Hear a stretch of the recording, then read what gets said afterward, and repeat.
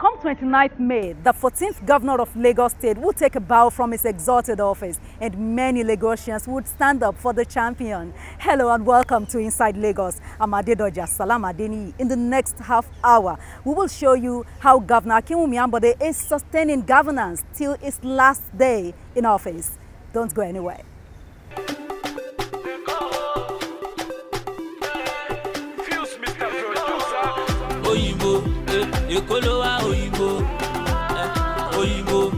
Why you speaking Oyinbo?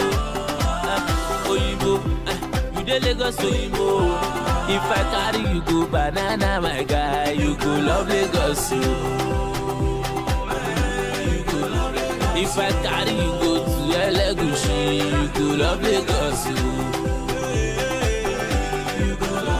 If I carry you go Niru, my guy, you go love Lagos. Sepe see the police, Governor Ambode Kofoshi, helicopter low for looking. You cannot deny, you don't see.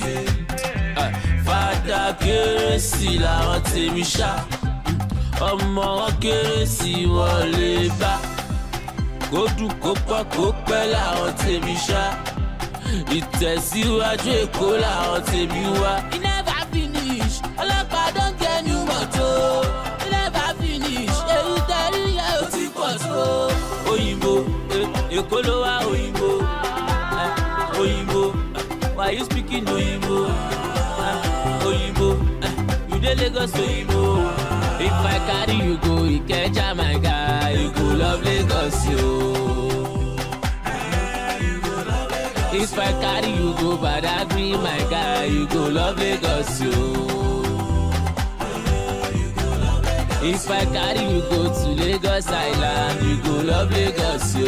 Ele Jama, ele Tiko, ele Bajano. Central of Excellence, lewa in case you don't know. Mijaye, Nimale, Mijaye, Nibele, Mijaye, Kakaki, Dobasumi, Malole. Riding through my city.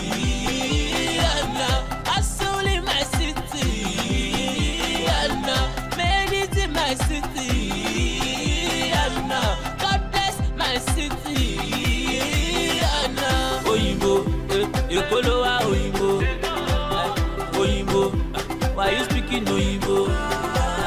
Oyinbo, you dey Lagos Oyinbo. If I carry you go Korodu, my guy, you go love Lagos, yo. If I carry you go to Ekpe, my guy, you go love Lagos, yo. If I carry you go VGC, my guy, you go love Lagos. Sepe see the police, Governor Ambode Kofoshi, helicopter low for looking. You cannot deny, you don't see. Sepe see the police, Governor Ambode Kofoshi, helicopter low for looking. You cannot deny, you don't see.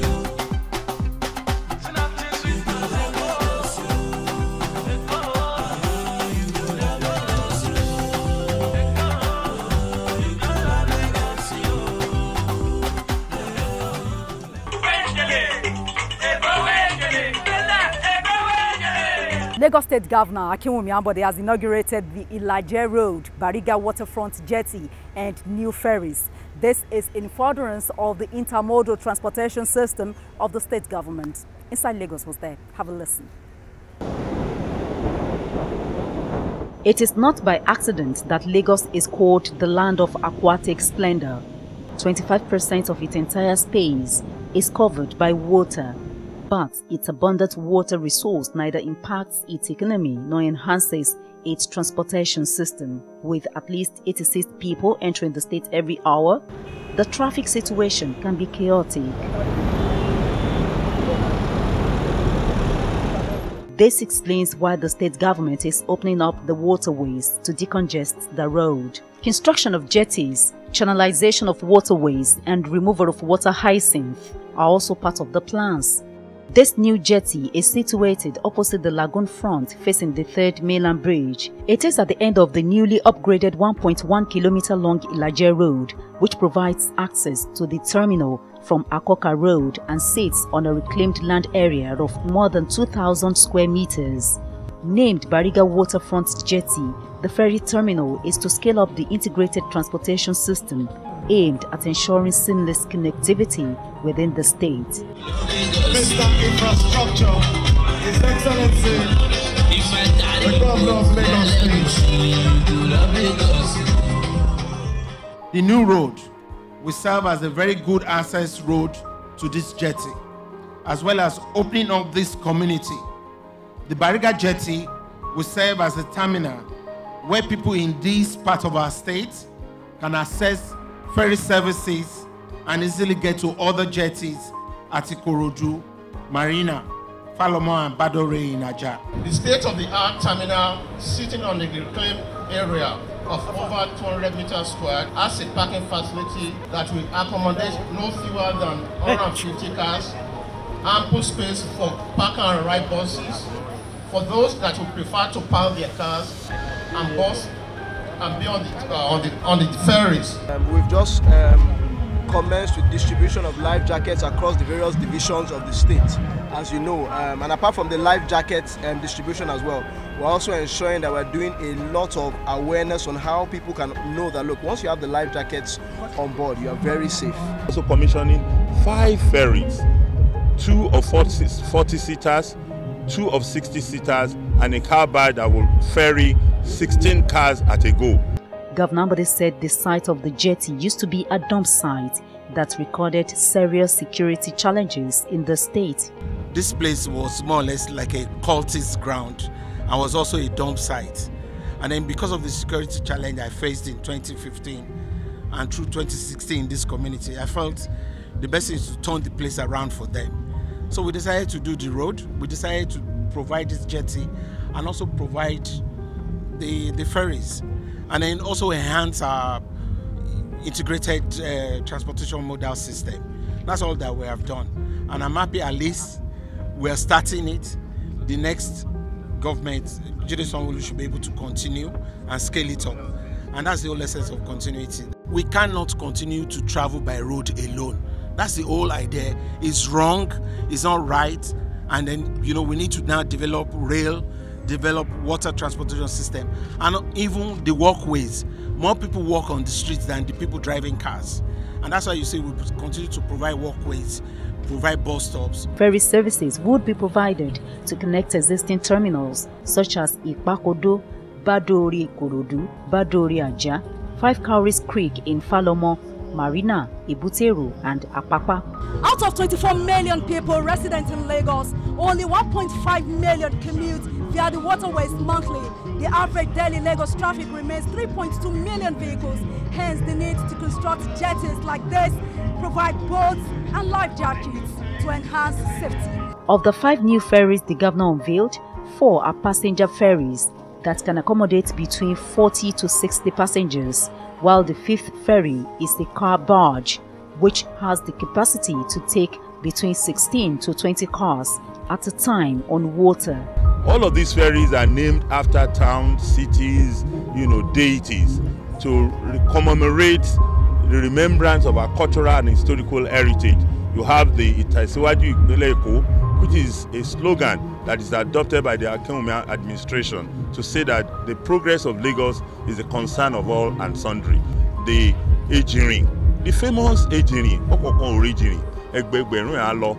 course the Ipakodo is a notable jetty in Lagos. The Adamo Orisha, to commemorate the very famous, celebrated, festival in Lagos, and so many other ones. The good people of Ilaje Bariga community and Bariga STD and Shomolu local government, all Lagosians will ever remember Your Excellency for the construction at this siting of this ultra-modern jetty at Ilaje Bariga community for the sole purpose of easing water transportation in Lagos. Other facilities at the ferry terminal include parking area for at least 150 cars, ticketing office, slipway, waiting areas, toilets, security watch towers, and a police post.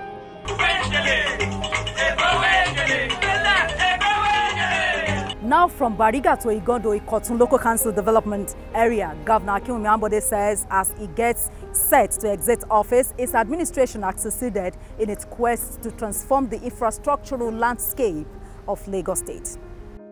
One of the projects inaugurated in Igbodu by Governor Ambode is the Agric Access Road, Egon.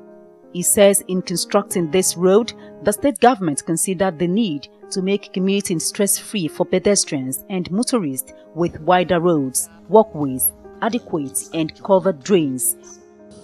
The unveiling of the Agric Road, Bamidele Kasali, Dosu, Ekunrin Road today is a testimony to our passion to make our people happier, our roads better, and our state safer.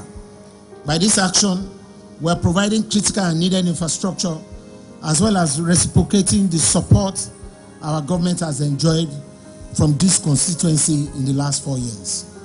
We are optimistic that roads constructed around this corridor will create direct and indirect employment, increase connectivity that will open the communities along this axis, and ultimately boost commerce, boost trade and investment opportunities. The governor, who also flagged off the construction of a link bridge connecting Egon and Ayobo communities, said his administration had delivered on its promise to run an inclusive government that would leave no resident and area behind. When my administration came into office, one of our cardinal promises was a government of inclusion. We committed to a government where nobody, community or people will be left behind. As a result, we were determined to address the challenges of gross infrastructural deficit, or the issues relating to flooding and erosion, which the people around this senatorial zone have lived with for some time now. He thanked Lagosians for their support and prayers, particularly in the discharge of their civic responsibility. This infrastructure are jointly owned by the people of this community and Lagos State government because they have been put in place with our tax resources. Therefore, protecting them will further encourage the government to do more. Our government is very grateful to all Lagosians for their prayers and support, particularly in the discharge of their civic responsibility through the payment of their taxes. Next was the unveiling of a 500-seater capacity Igbodu theatre. I officially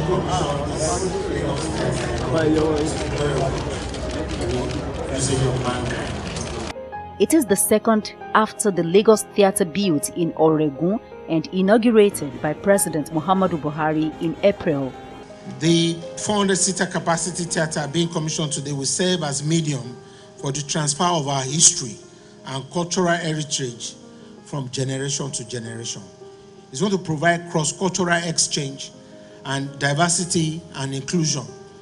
It will also generate conversations on both local and international media, and opportunity and avenues for school tours and then all the other creativity activities that are amongst school children and every other person.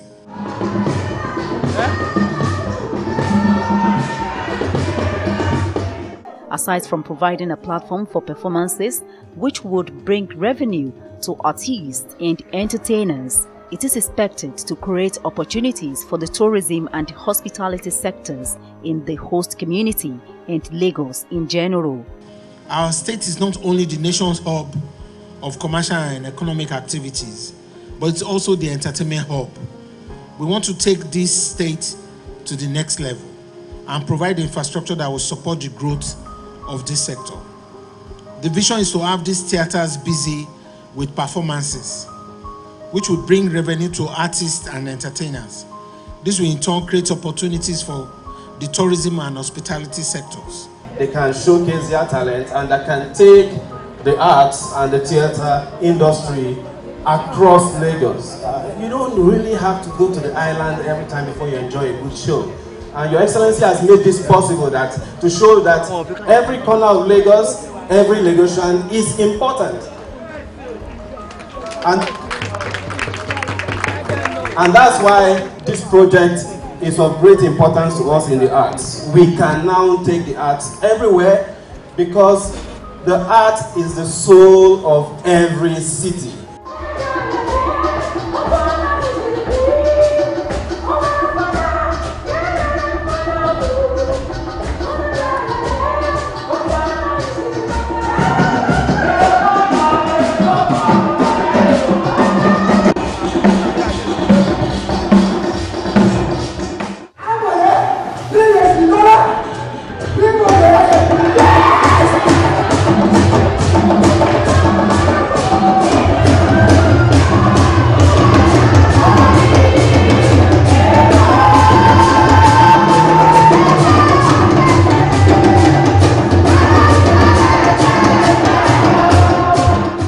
right framework has been set for the arts and entertainment industry to thrive.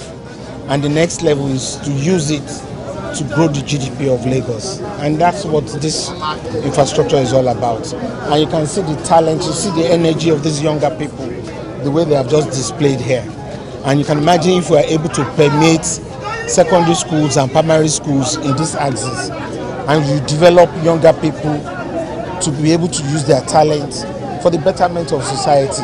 Residents hope the project would help upgrade their standard of living.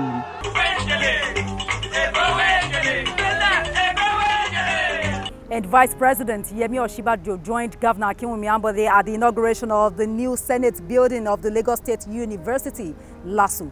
Both are optimistic the ultra-modern edifice would enhance academic activities and change the landscape of the institution. Academic procession opens the Lagos State University LASU 23rd convocation ceremony. For Africa to attain excellence and free from poverty, Vice President Yemi Osinbajo and the former Ghanaian president said education is the key. 1, education. 2, education. 3, education. The truth is that education is the most powerful force for socio-economic change in the world. The UNESCO Global Foundation Global Education Monitoring Project, the Learning Generation Report, which they generated, provides important evidence on the impact of education on the individual's earnings and economic growth. They found, amongst other things, that 1, education reduces poverty. 171 million people could be lifted out of extreme poverty if all children left school with basic reading skills. African universities must move away from the colonial system of university education, which concentrated on the grammar school education in humanities and classics. I believe African universities must focus on science, technology, and innovation. Our universities must concentrate on courses and programs that are relevant to our environment and that can assist the sustained progress of our societies. This is Governor Akinwunmi Ambode's last visit in his capacity as the governor of Lagos State to this university. Reeling out his achievements in the school, the governor said he is leaving with pride. Our LASU had a backlog of released results. The subvention by government was no longer sufficient. The infrastructure needed serious rehabilitation, and there were incessant industrial and student conflicts. We were determined to put an end to all this. Today, there's an atmosphere of peace and industrial harmony in LASU. The backlog of results have been cleared, and our students are graduating every year. Stepping out in flying colors, we have embarked on an extensive infrastructural development which has entailed upgrading the network of roads within the institution and installation of street lights across the campus. Your Excellency allowed the Governing Council of the University to perform their roles and responsibilities, and that is why LASU is what it is today. I especially congratulate Chancellor of the institution, Justice Adeshola Oguntade, conferred on the graduates awards of postgraduate diploma, academic and professional master's degree, and Doctor of Philosophy in various disciplines and specializations. The new Senate building, a project started by my predecessor, Mr. Babajide Raji Fashola. Joined by the governor-elect of Lagos State, Babajide Sanwo-Olu, Governor Ambode and his visitors inaugurate the Lagos State University Senate building.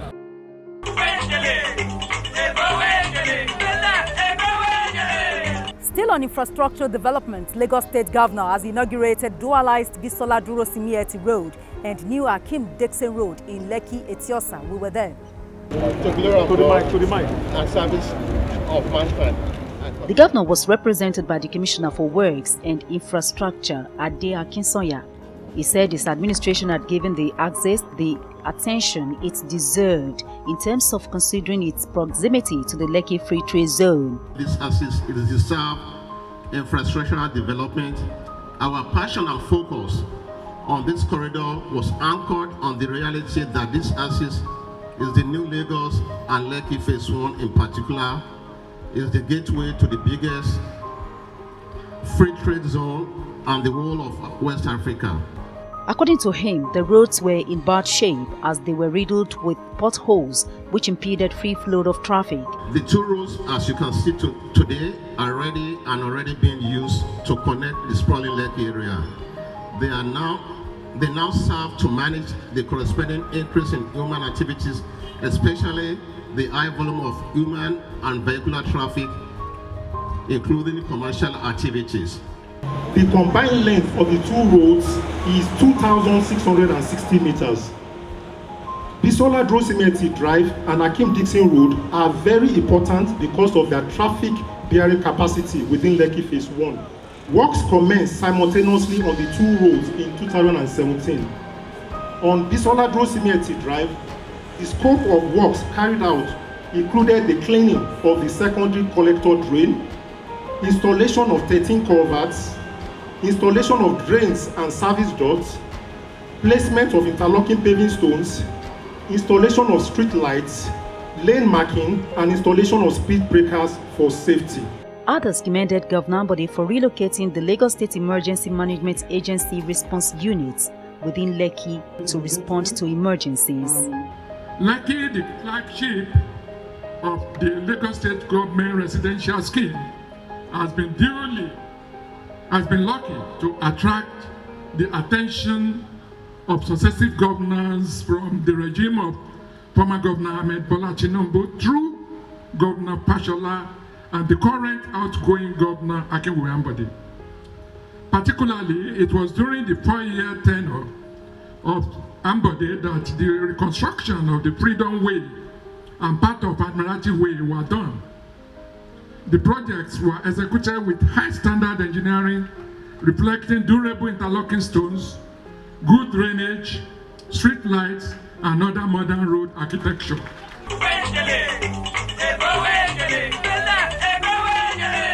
The Agege Stadium in Lagos burst with excitement last Saturday as top African and Nigerian football legends honored Governor Akinwunmi Ambode with a testimonial match. Watch this. Nigerian football legends and other African football legends lit up the Agege Stadium during a testimonial match in honor of Lagos State Governor Akinwunmi Ambode. The African legend team had players like Ilaje, Titi Kamara, and former Black Stars player Stephen Appiah. The game had the biggest Nigerian stars, coached by Olympic gold medal winning coach Yohannes Bonfrey. The Nigerian team had Austin Okocha, Kanu Nwankwo, Peter Rufai, and Emmanuel Amunike. Kanu Nwankwo scored the opening goal in a game that ended 4-4.